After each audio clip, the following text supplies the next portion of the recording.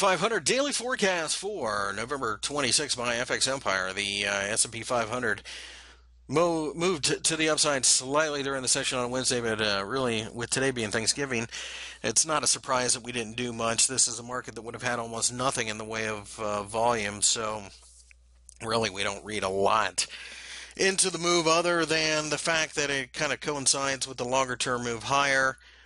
We should then break out to the upside eventually. We think we're going to reach towards 2110. We're buyers of short-term pullbacks and, of course, moves higher.